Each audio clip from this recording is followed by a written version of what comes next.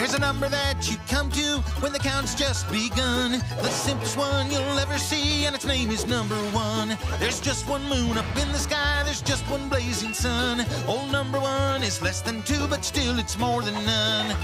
One horn, one big wheel, one ball, one train seal, one fine automobile. Number 1 is fun. I joined up in a baseball game, we won it by 1 run. I found a crisp $1 bill, but I wish I had a ton. I barbecued 1 burger, I served it on 1 bun. The contest judges took 1 bite and said, "You're number 1."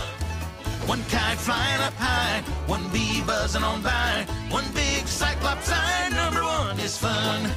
1 dog chewing 1 shoe, 1 chimp playing kazoo, 1 skunk being you. Number 1 is fun. Number 1 is fun.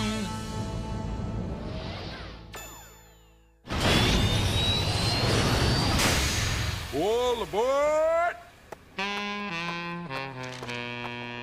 I'd like a one-way ticket to Stonyville, please. Train leaves in 3 minutes, ma'am. Thank you.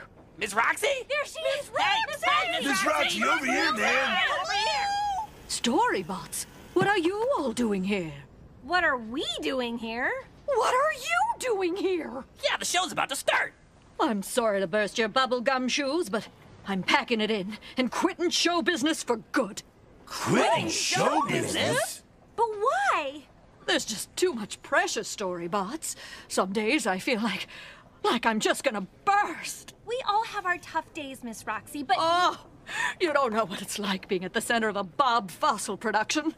Oh, that pressure. It's just too much, StoryBots.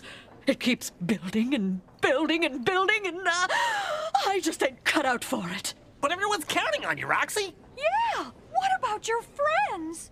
Oh, they're more than just my friends, StoryBots. They're my family, and everyone's worked so hard. It breaks my heart to pieces to let them down, but I just can't. What are we gonna do now, Bee? I guess we have to tell Mr. Fossil that Roxy isn't coming back.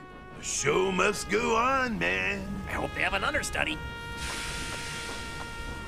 Coming aboard, miss?